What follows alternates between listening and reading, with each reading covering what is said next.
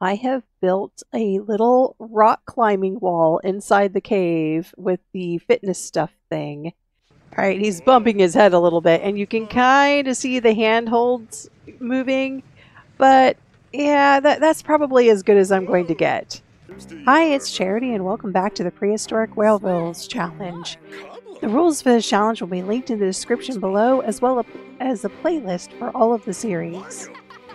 Now we're just joining Cassidy Snow and Xavier Jameson as they're trying to make another baby.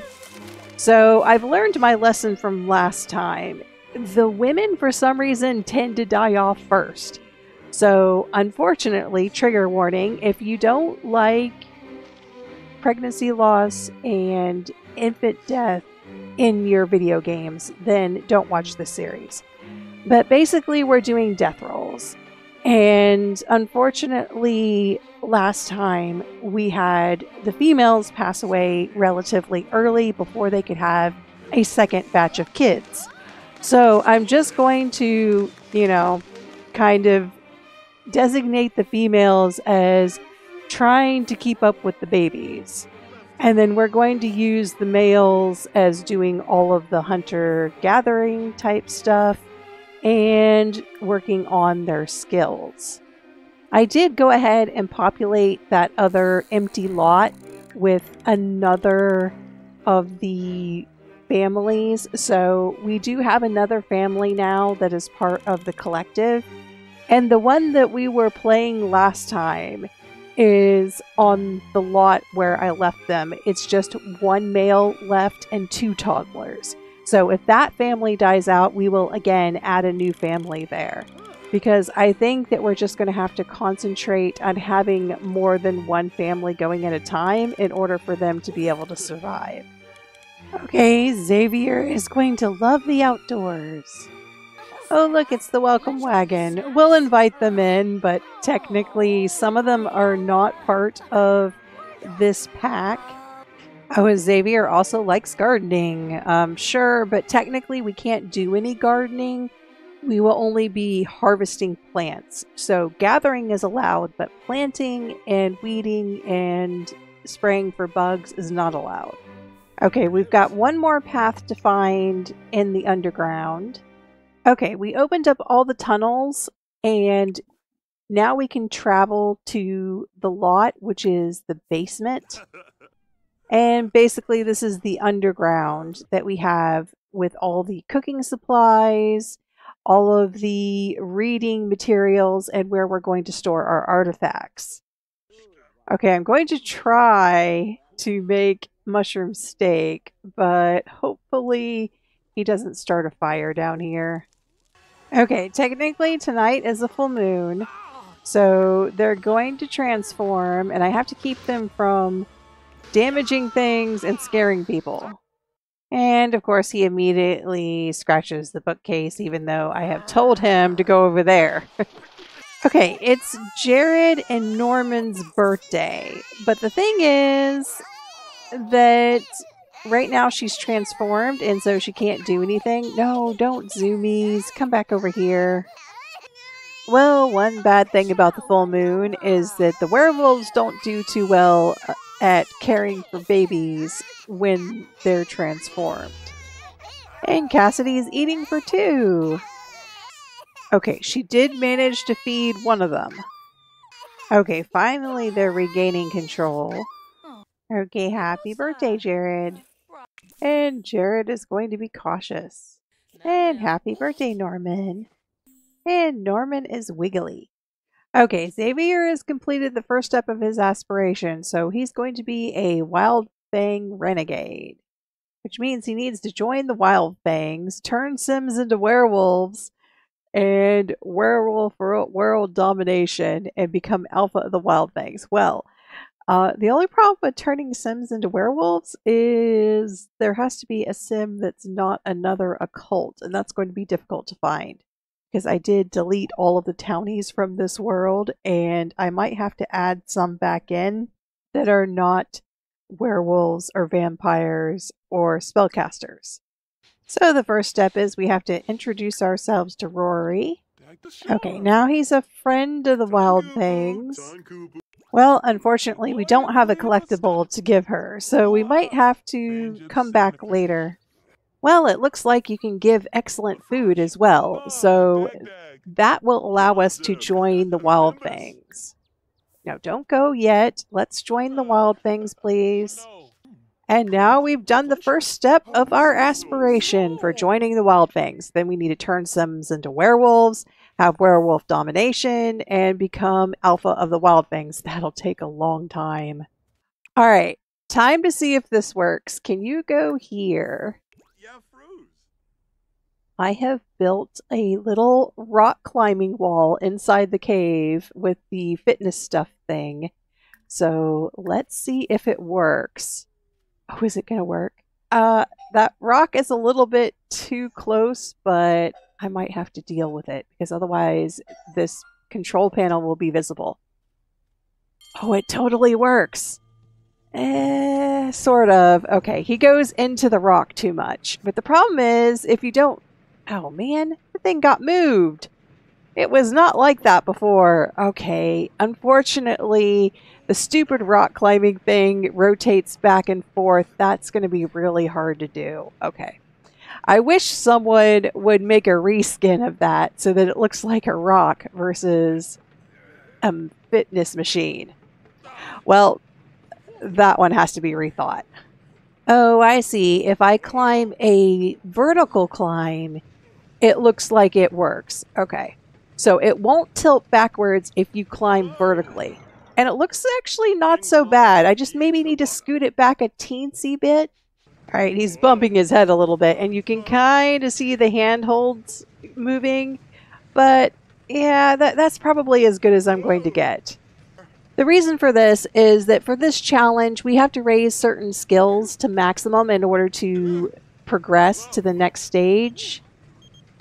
And the skills we're going to work on are charisma, comedy, cooking, dancing, fishing, fitness, gardening, handiness, mischief, mixology, parenting, rock climbing, and singing. Oh good, Xavier likes fitness. You're going to be doing that a lot, so I'm glad you like it. Okay, Xavier is also going to be active. That's also a good trait. Well, since both the babies are sleeping, we might take Cassidy down to see if she can get through the tunnel system. Her needs are pretty good, and she really doesn't need to do anything else right now, but she's very pregnant. All right, we found 2 paths, and we have to go back because the infants are starting to get hungry again. So Cassidy will try to get some of the things done, but I think her main focus is going to be taking care of the babies, especially after she has her second litter. So we got Transformation Mastery with Xavier, and we're going to devour all this stuff because it gives us lots of werewolf experience. Well, hello, Pena Lee. I know you happen to be human, and guess what? You're going to be a werewolf. No, you can't leave. You're going to be a werewolf, whether you like it or not. Okay, do I get credit, or do I have to wait for him to turn? Okay, I get credit. And we also get Werewolf Menace, because that counts. That doesn't count as Werewolf World Domination. Oh.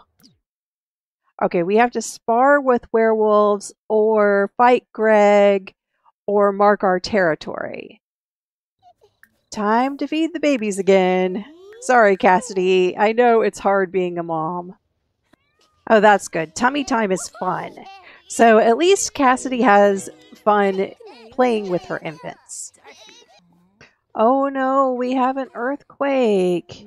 All right, the earthquakes are our signal that we have to do a death roll. So our first death roll is on Wednesday. All right, and this is our setup. Xavier Johnson is not a dormant or greater wolf, but he has 7 good traits and 1 bad trait. Cassidy Snow has 2 good traits and 2 bad traits. And then this is for her pregnancy.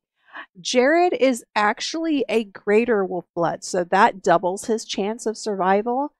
And then Norman is neither greater nor dormant. So if you have the dormant wolf trait, your chances of survival are half.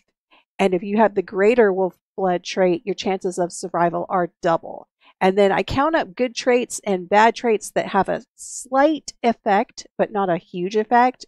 And the modifiers are pretty much anything that is social is good, anything that's antisocial is bad. And anything that seems to be good for your health will be considered good, and anything bad for your health will be considered bad, like lactose intolerance. And then if you're the alpha of the pack, you get more survival, and if you've defeated Greg, you get more survival. So our first rolls are... Okay, so we got Xavier, who survived. Cassidy survived, so the female did survive this time. Her pregnancy, however, did not. So that means I just clear the pregnancy and she'll have to start over and try and get pregnant again. Jared survived. He's our greater wolf blood. And then unfortunately, Norman did not survive. So we lost one of the infants. We still have one remaining. That's not too bad. I had much worse luck last time, because I immediately lost the female. And once you lose the female, basically your family cannot grow anymore. And that's just how it goes. The male cannot find another mate because they have to be fated mates, and they mate for life. They can only have one mate. So I was actually able to get the sad buffs. Although MC Command Center is not filtering them, I had to manually scroll through thousands of buffs. But anyway, we're going to try for a baby right away so that we can try and get Cassidy pregnant. Luckily, Cassidy is not too sad, although she's about to be if she doesn't hurry up. Well, we were able to try for baby before her sadness took over. So hopefully we will get a pregnancy out of this one, and we'll be able to get some more children because we only have one. Although Jared is a greater wolf blood infant, so hopefully he will be able to survive. Oh no, Cassidy is unflirty now? It's because she's sad and she's trying for a baby. Okay.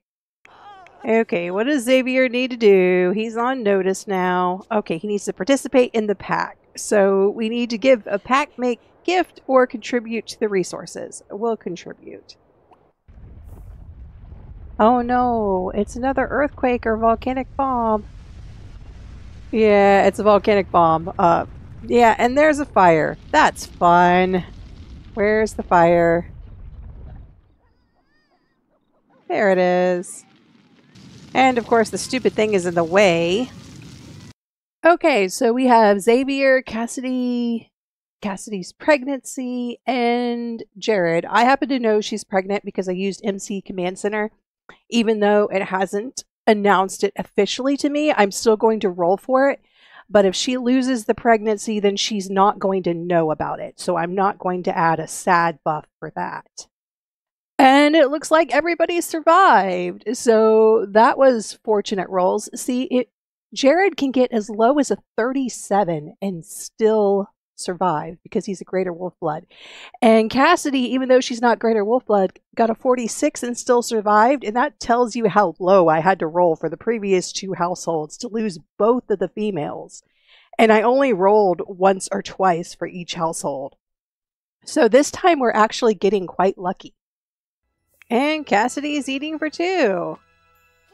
Now it's Thursday. I don't know if we will get to see the babies born before we switch to the next household. Well, I found another sim that isn't a werewolf. So Xavier is going to turn his second sim into a werewolf. There's going to be so many werewolves in this world. Oh, Cassidy is gloomy. Yeah, because she's been sad since she lost her baby. So I guess that means she has a new bad trait, unfortunately. All right, we'll challenge Rory for the leadership since we're max werewolf and we have an alpha wolf now. But he probably will not win. And the way this has to happen is he has to challenge her to a brawl. You can't win with a tug of war because that's just silly. No, we lost. And I know that sometimes make you have pack warnings too, so we better be nice to Rory after that. Yeah, she's beat up though at least. We are now a beta rank in the Wild Fangs, and I was able to purchase the Mark Territory one, and that's what gets you the world domination. And now we have a free little infant because Jared can sit up. Oh, that's why it's awkward. Rory and Lou actually got married and they're flirting in front of me. I was wondering why every time Lou and Rory talked to me that it was an awkward encounter. Well, we have Cassidy reading some books now, so hopefully she'll get her aspirations started. I don't think that she'll get very far because she is the female who needs to have the babies and take care of the children. But I think that we should at least try to get her aspiration finished. Okay, so Cassidy is now working on the Wild Fang Renegade aspiration. And that means that she can come down here and cook and take care of all of her needs down in the basement. Now, I was debating whether or not letting the children down here, but I think that it's better if I leave them up top because I'm not sure about letting them down here without them actually earning the right to be down here. I guess the argument could be made that their parents carried them down here, but I'd rather leave them up top. Okay, I found Rory and she's still injured, and Xavier has somehow recovered faster. So let me see if I can win the brawl this time. The only thing is I'm in a flirty mood, and I don't think that's going to help. At least it's not uncomfortable, though. No, I did not win that one. My fitness level is only level 6, but still, I would think since she's injured that he would have a better opportunity to get it. Time to go back to working out. But Cassidy can introduce herself. Oh no, it's an earthquake! Ah, we get 3 death rolls this time. Okay, so we're going to do the death rolls for this time. And we get, well, everyone survived again. So even though the lowest score was a 28, the odds of survival, I think for a greater wolf blood infant, has to be lower than a 15. So the odds of survival are still pretty high. It's just that as you continuously roll, then eventually you may get a bad roll. And there is a possibility of getting a 0. It's like less than 1%. But if you get a 0, there's basically nothing that can save you now, no matter how good your traits are. So there's always some possibility of not surviving the death roll. Well, we're just trying to make friends with Rory, but I don't think we'll get it. We need to go back and feed the infant. Come on, pick up the baby. Feed the baby. I had her pick him up before, and she stopped to look at the snow. And now she won't pick him up again. Thank you, buggy infants. Okay, we can challenge Rory again, and she still looks injured. And we have our primal instinct activated. However, this only lasts for 30 minutes. It's not a really good buff. Yeah, it definitely doesn't last long enough. No, we lost again. Although the buff is still active, so it's barely there. Okay, so Xavier likes homebody sims. Okay. Alright, I'll have him apologize. Maybe that'll make the sentiments go away. What if Rory was to get pregnant? She is married. Nah, I think if she was pregnant, she would still be leader of the Wild Fangs, and then I wouldn't be able to brawl with her, so I'm not going to do that. Hey, Rory, quit destroying my dollhouse. Oh, it's Jared's birthday. That's good. Now we don't have to worry about an infant. We can have a toddler running around. Happy birthday, Jared. And Jared is going to be silly. But he was also a top-notch infant. That improves his chances for survival too. And yes, we are going to be potty training the toddlers using this little tree stump, which is a potty. Okay, now that Cassidy is friends with Rory, we can become friends of the Wild Fangs and then try to join the pack. Alright, now she can join the Wild Fangs. Alright, Rory is healed, but we can challenge her yet again. We're going to try this time with Confident, but unfortunately she is also confident, so I don't have high hopes for this at all. Oh, I won! I am now Alpha of the Wild Fangs. Now we just need to find one more sim to turn into a werewolf. Okay, it seems like level 7 fitness is a good time to challenge the pack leaders. Because, to be honest, that's how high my fitness was when I won against Greg first try. So you have to be an alpha wolf, which is a werewolf ability, and then also have level 7 fitness. Being in a confident mood also helps. I think both times I was confident. Alright, I started a club and tried to find some sims that are not a werewolf. So we'll see if any of them show up and aren't. Oh, the first one that showed up, Marcus Swinson. You are not a werewolf. Would you like to become one? Too bad if not. Alright, and we completed the Wild Fang Renegade aspiration. So now Xavier has the ability to complete other tasks. The first aspiration we're going to do is the bodybuilder one. And whenever I get this one, if it says workout at a gym venue, I just automatically clear that one because we don't have gym venues. Oh no, Xavier hasn't been acting like his normal self lately. Xavier has been very scared and a bit paranoid. He's confident. Why is he going to be paranoid? Fine. It's just because someone screamed at him. He's actually not afraid, so I don't know why that happened.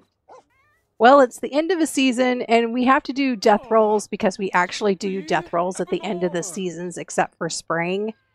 So luckily, we have Xavier who completed a aspiration, so that makes him more likely to survive. Okay, for the seasonal roll, we have death roll. Everyone survives. Okay, wow. Cassidy was kind of close. 26 is pretty low. I think anything lower than a 20 will cause a young adult not to survive if they have no other good traits.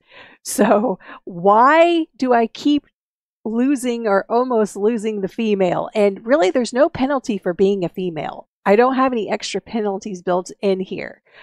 The only thing is that if they have a child, I give them an extra death roll. But that hasn't happened yet.